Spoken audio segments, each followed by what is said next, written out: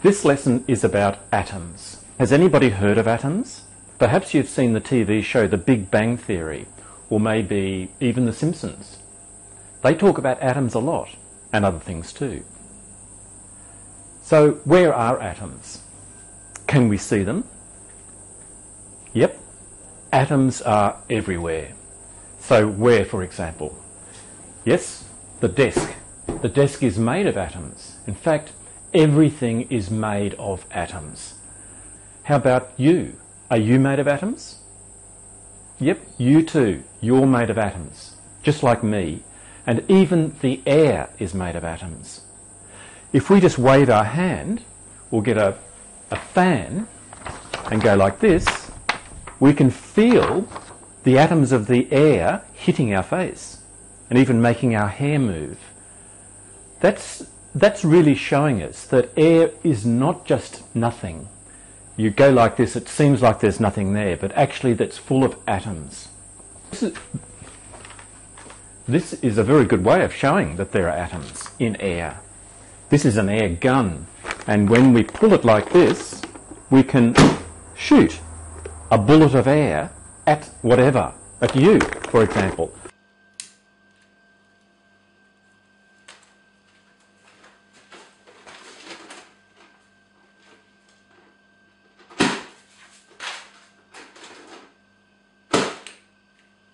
Atoms. Big or small? Yep, small. Very, very small. For example, is one of the hairs on your head made of atoms? Yep, it's a thing, so it's made of atoms. Everything is made of atoms. How many atoms wide is one of the hairs on your head? Take a guess. 10? Yeah, that's a big number, but it's bigger than 10. Somebody else? 50? No. Bigger than 50? Bigger than 100? 1,000? Wow, that's a lot of atoms to go across the width of your hair, but it's actually greater than 1,000, and greater than 10,000. 1,000,000, that's right. That's how many atoms wide one of your hairs is. So, what does that tell you about the size of atoms? Are they big or small? Incredibly small. So small we can't see them. They've been hiding from scientists for thousands of years. That's why we didn't know they were there, because atoms are so incredibly tiny. We need a very special microscope to be able to see them, called an electron microscope. This picture shows a boy typing, and you can see a keyboard, headphones and a desk. Where would the atoms be in this picture? They're too small to see, but if we could make them bigger, they would look like little dots, or lumps, or particles. And they are shaped like marbles. This shape is called a sphere.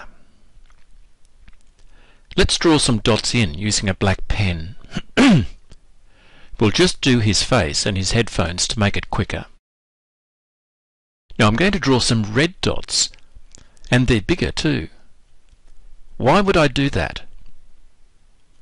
Well, do you think the boy is made of only one kind of atom? No. There are many kinds of atoms in the world, and we can show them here with different sizes and colours. That doesn't mean that these atoms really are these colours, but it's a good way of showing them apart. Oh, and can you see that the headphones have different kinds of atoms too, but that some of them are the same kind as in the boy? But the boy seems to have more blue atoms than the headphones. We can't show it here, but their combinations are different too, and we'll talk about that later. What about the air? Air is mostly made of two kinds of atoms, and notice that they are far apart from each other. Gases are like that. So there's more than one kind of atom. In fact, you've heard of many of the different kinds of atoms, even though you probably don't realise.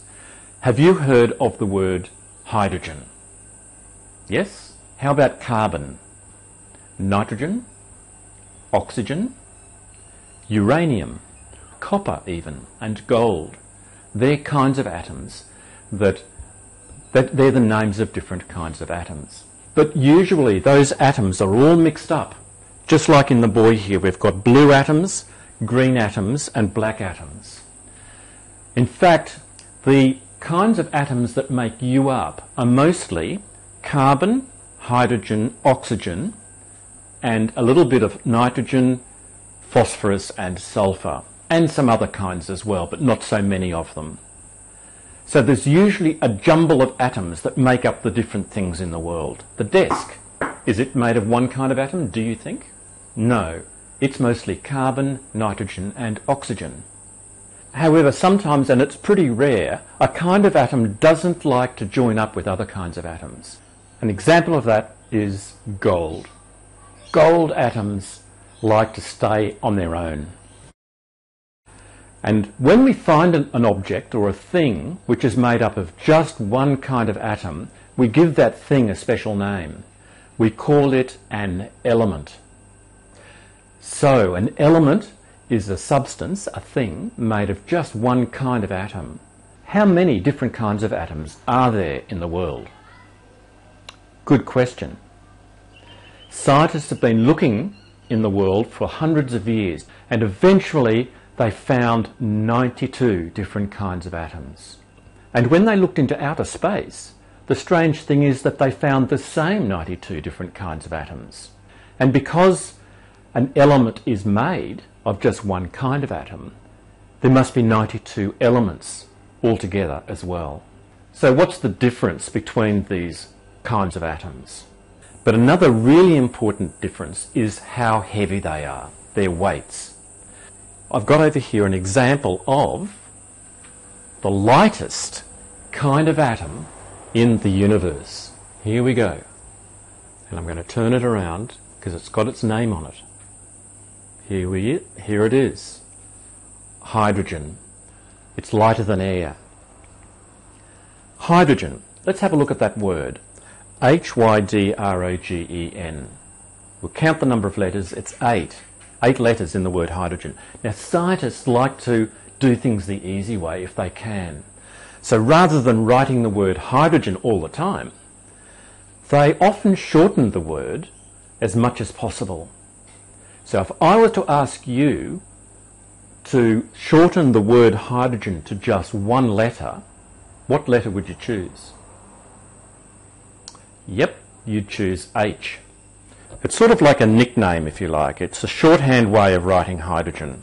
So whenever you see the letter capital H, you know that they're talking about hydrogen atoms. Scientists also give elements or types of atoms a number.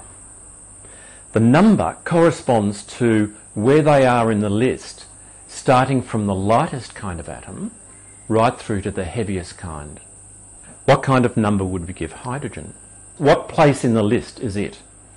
Well, it's number 1, and we call that number its atomic number. You can say the word atomic number.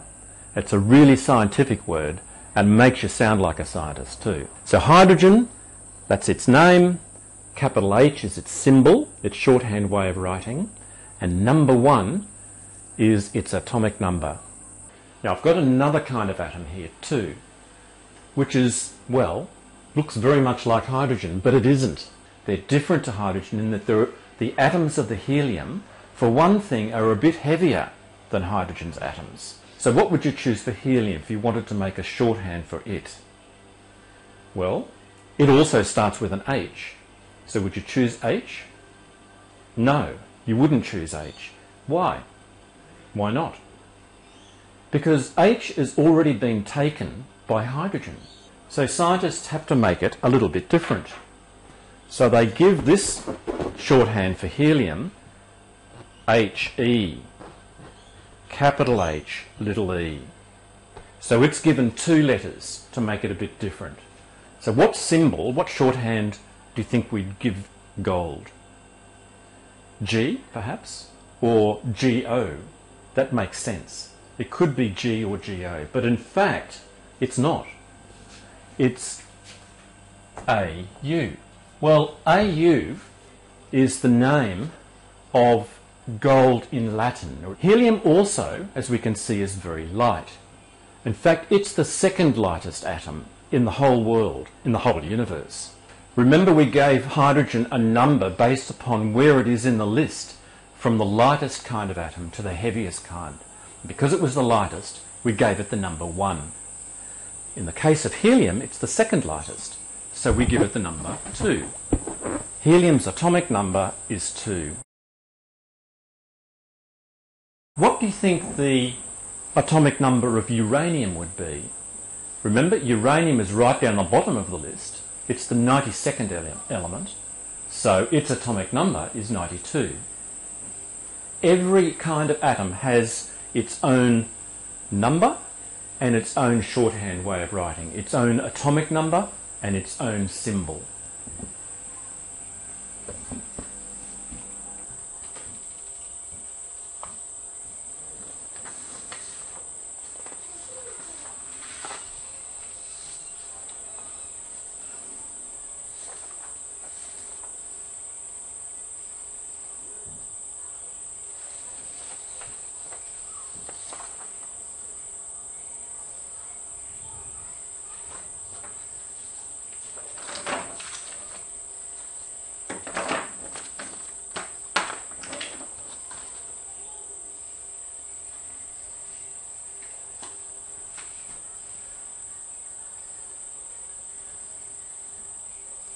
Now scientists, this list of atom kinds, from the lightest to the heaviest, consisting of 92 kinds of atoms, is put on a very special table, is a very special list.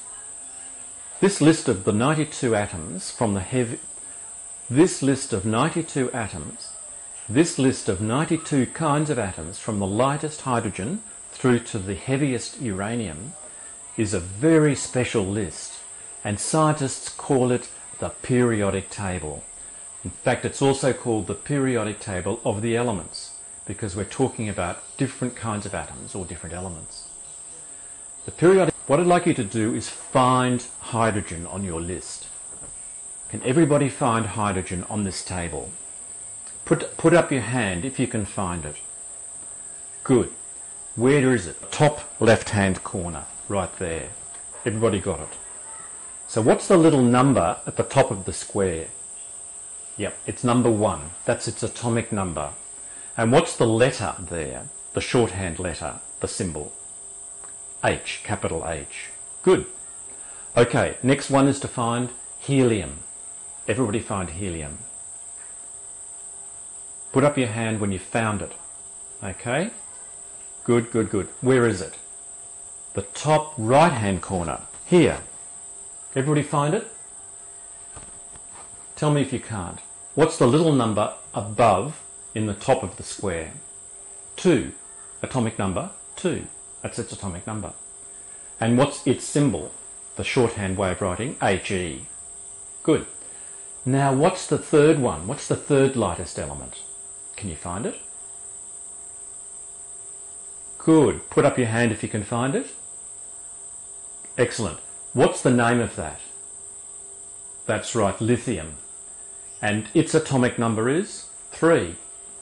What's the name of the element with atomic number 4? Yep, beryllium. It's a bit hard to say. It's named after beryl, I believe. And its symbol, is it one letter or two? It's B, E, capital B, little. What I want everybody to do is to find the element with atomic number 16. Put up your hand when you've found number 16. Good. So what's the name of that one?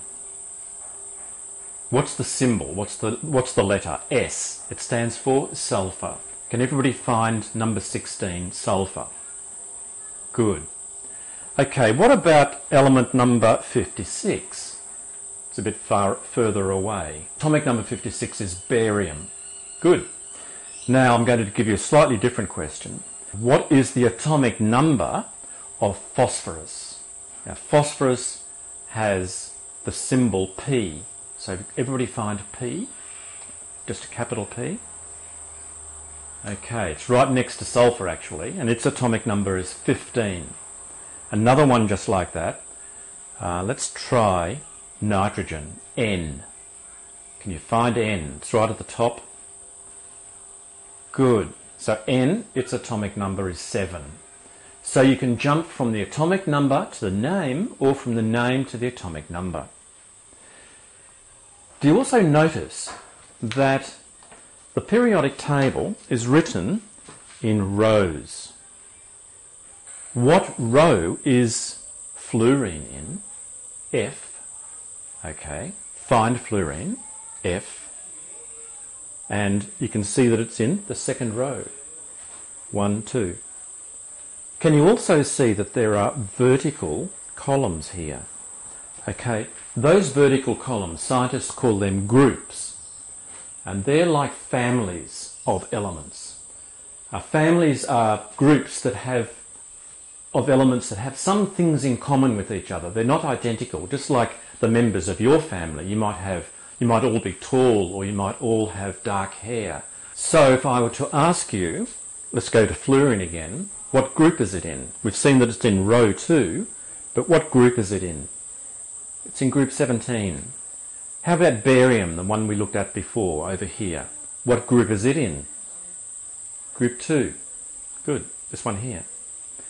What's another element in the same group as sulfur?